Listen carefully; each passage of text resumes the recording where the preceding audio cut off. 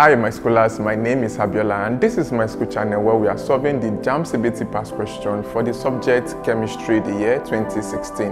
Don't go anywhere, stay with us, we will be right back.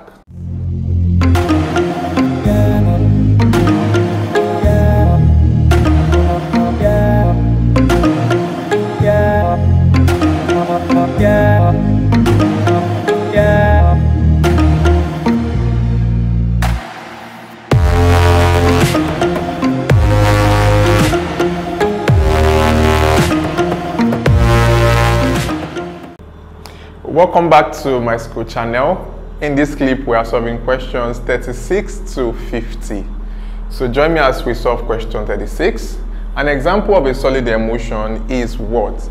Normally you should know that emulsion, we are talking about two liquids that will not mix normally. So when you are talking about a solid emulsion, that means you are involving a liquid alongside a solid. And a very good example of that is butter. Okay, you have butter, you have cheese. Option A is the correct option. When you look at milk, you're talking about a liquid-liquid emulsion. So an example of a solid emulsion is butter. Option A is very correct. Number 37. An isotope has an atomic number of 15 and a mass number of 31. Okay, the number of protons it contains is what? So we should recall that atomic number still means the proton number. The number of protons determines the atomic number. So, and the mass number is the addition of the proton number and neutron number. Okay, so if the mass number is 31 and already we can get the atomic number is same as the proton number, that tells you the proton number is still 15 and the neutron number is 16. Okay, addition of neutron number plus proton number gives you the mass number. So we can recall, like I've mentioned earlier, that the atomic number is gotten from the proton number. The proton is located inside the nucleus of an atom. So the number of protons it contains is 15, found in option B. Question 38. Calculate the volume in cm cube of oxygen evolved at STP when a current of 5 amperes is passed through acidified water for 193 seconds. Okay, given that 1 Faraday equals 96,500, we have the molar volume of a gas at STP as given as 22.4 dm cube. So for acidified water, we just have to pull out the equation for it. What we just need basically for this question is to identify that 4 moles of electrons are required. Okay, so that will be 4 times Faraday, right? And we know 1 Faraday is 96,500, isn't it, to liberate just at the molar volume at STP. Okay, so when we multiply this, then we recall that Q equals IT. We are told that current of 5 amperes, okay, for a time of 193 seconds. So 5 times this, it gives us 965 coulombs. So if we see 4 times 96500 gives you this volume at STP, therefore what amount in volume with this same coulomb of charges deposits? So that will be 965 we deposit what we don't know. Okay, then we cross multiply. Therefore I'm going to have x equals 22.4 times 965 over, okay, we have this here, so this comes underneath, that's 4 times 96500. Year 1, year 100. Okay, so very well, we have for year 1, for year 5.6. Okay, so 5.6 times 1, I have 5.6 over 1 times 100 over 100. So when we divide this by 100, what we are going to have is 0.056 dm cube. Okay, so this is what we are going to have in dm cube. If we are to bring it to cm cube, okay, we just have to multiply by 1,000. So we are doing this because this is the provision of options given us. So let's go back to the screen and select the correct option, 0.056. So join me as we scan through all of the options provided And you will see option A, 0.056 dm³ as the correct option. Question 39. The gas that is used for the treatment of cancer is what? So we are talking about radiotherapy, and that gas is radon. Okay, treatment of cancer. Option A, neon, that is for glowing adverts. Okay, we have xenon, that is, it is used in photographic flashes. We have argon, gas blankets in hack wedding. Okay, so the correct option is option B for radon. Radon is that noble gas that is used for the treatment of cancer. Kindly remember that you just have to use the link in the description below. Okay, it takes you to the Myschool website. This will enable you to download the Myschool mobile app or get the Myschool software for just a token of 1,000 naira. So right now we're tackling question 40. A chemical reaction in which the hydration energy is greater than the lattice energy is referred to as what? It is referred to as an exothermic reaction. Remember, in exothermic reaction, it is given off to the surrounding. So, and when we look at these two, hydration energy and lattice energy, they are very important when you talk about ionic solids. For instance, we talk about salt. Okay, this helps you to be able to identify or describe melting points, boiling points, solubility, and what have you. So let's go back to the question given us. A chemical reaction in which the hydration energy is greater than the lattice energy is referred to as an exothermic reaction. Option D. Don't forget to hit the like button, click on the subscribe button, and tap on bell notification so you can get informed as soon as we upload the next video clip. Number 41.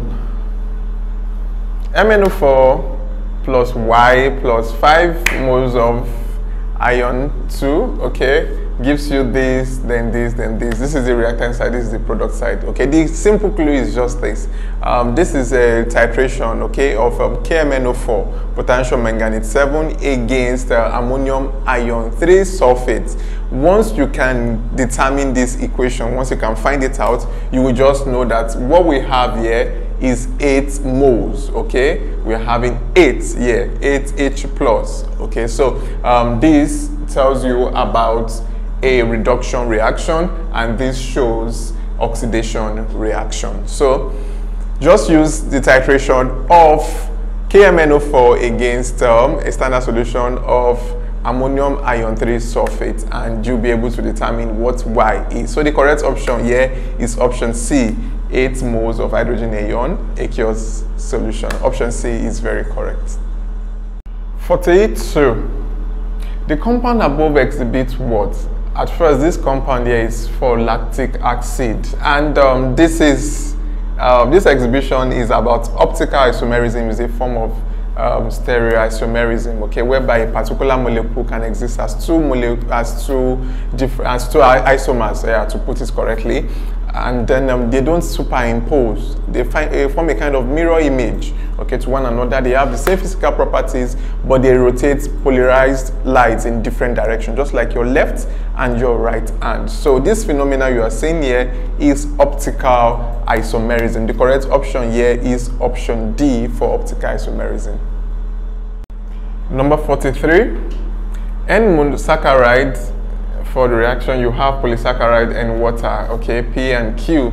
All right, in the process above, P and Q respectively represent what? Okay, so these monosaccharides coming together to form polysaccharides, that process is referred to as condensation. You know, for every step along the way to form polymers, okay, one molecule of water is being removed. Okay, so this P represents condensation. Then Q stands for hydrolysis, okay, whereby you are breaking down this polysaccharide back to monosaccharide, and that action is by dilute acid. Okay, so example of polysaccharides, you talk about certain ones like starch, you talk about cellulose, you talk about inulin, you talk about glycogen, animal starch. So the correct option here is option A.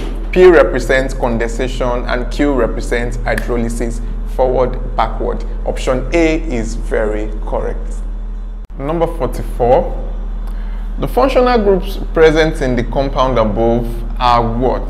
Okay, these are the functional groups: OH hydroxyl, and Cl allo group. Okay, if you want to name, that is when you can now refer to this as chloro whatever. Okay, chloro whatever. But for the identification as a functional group, okay, we classify chlorine, fluorine, they are all halogens. That is why we refer to them as the allo group or the halogen group. So the functional groups presented here, they are hydroxy group and allo group. So the correct option is option D. Don't forget that you can ask your questions right now. All you just need to do, you click on the link in the description below. You will get to the Myschool website where you can ask your questions right now, and within moments solutions will be sent back to you on the website. So join me as we tackle question 45. In the diagram above, X is the what? Okay, in the diagram above, this diagram represents an exothermic reaction. You can see this, you can see the activation energy, you can see reactant, you can see product. This is definitely an exothermic reaction, and delta H is negative. That is enthalpy change. This point here is negative. So in the diagram above, X is the enthalpy change. Option D is the correct option. In case you have better steps, explanations to any of the questions we have solved so far, please, we'd like to know. Just use the comment section below, indicate the question number and the solution you like to share. Number 46. The diagram represents what? Okay, look at the potential energy reactants, activated complex, okay, reaction coordinates, products. This is a typical representation of exothermic reaction. Always remember that exothermic reaction, the enthalpy change is negative and energy is released to the surrounding. So the correct option here is option B. The diagram represents an exothermic reaction. 47. The curve depicts titration between a strong acid of pH what?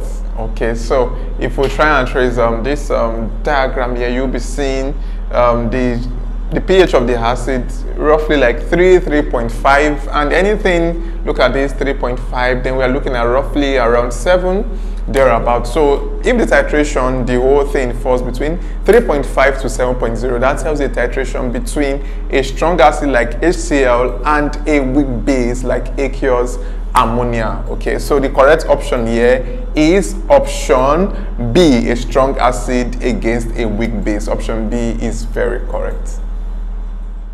48.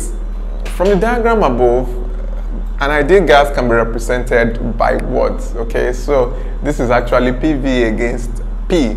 Okay, and this is for an ideal gas. So this is represented by letter N. So from the diagram above, an ideal gas can be represented by letter N. Option D is very correct. Question 49. We have methane.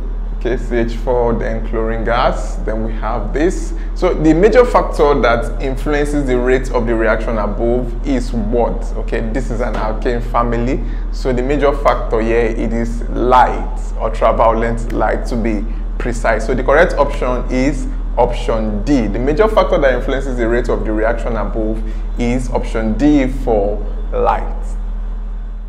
Question 50. We have this NO204, then gives you this. Now the key thing we are looking at in this reaction is this: the enthalpy change is positive. So this tells you about an endothermic reaction. Then for an endothermic reaction, so in the reaction below, to be precise, in the endothermic reaction above rather, an increase in temperature will do what? So for an endothermic reaction positive, when you increase temperature, you are favoring the product formation. Okay, and also you are increasing the value of the equilibrium constant. So the correct option here is option B. In the reaction above, an increase in temperature will increase the value of the equilibrium constant, and also it will favor product formation. Option B is very correct. We've come to the end of this segment, but there are more video clips to come on other subjects. Kindly stay tuned by hitting the like button. Click on the subscribe button and tap on bell notifications so you can get alerts as soon as we upload the next video clip for the next subject for the year 2016 just for you.